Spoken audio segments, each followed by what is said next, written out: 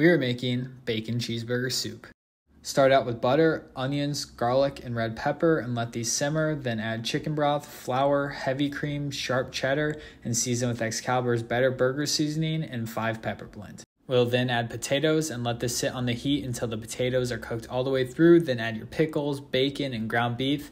Give this one final mix, and that's all. This is how it turned out. Thank you guys for watching, and the recipe will be in the description along with the seasoning links.